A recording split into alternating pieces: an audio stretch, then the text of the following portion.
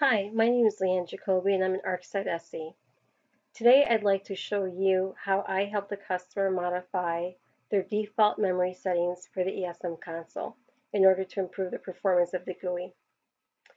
You'll start off by finding out where your Arcsight installation is. If you don't know where it's at, you can easily click on the ESM console, right-click on it, and go to Properties. This will tell you where Arcsight is installed. As you can see, it's installed under the opt Arcsight directory. So let's open up a terminal and let's cd over to this directory.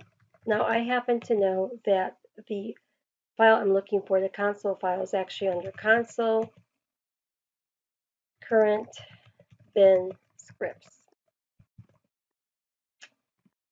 When I do a listing on that, I see the console file that I'm looking for. Now this is a Linux install, so it happens to be a console.sh.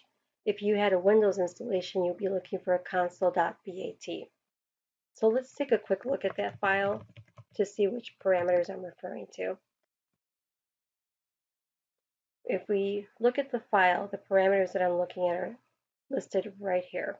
So it's my Arcsight JVM options. As you can see, this is set with an initial of 64 megs and an additional memory allocated of 64 megs as well.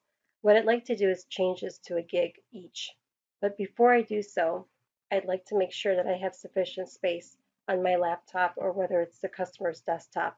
So I'll start by doing a free-g, and it'll show me what's available, what's used, and whether I have anything that's free, which I do. So I will go back into this file, and this time I will VI the file, and I will make this modification.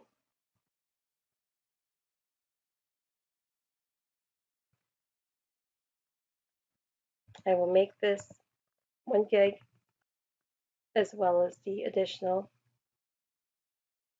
memory allocated to 1 gig.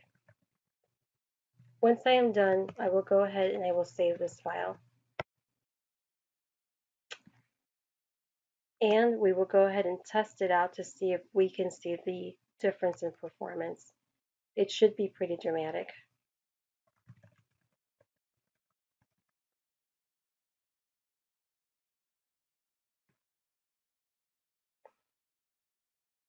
So as I said, you should see a pretty dramatic improvement, and I hope this was helpful to you.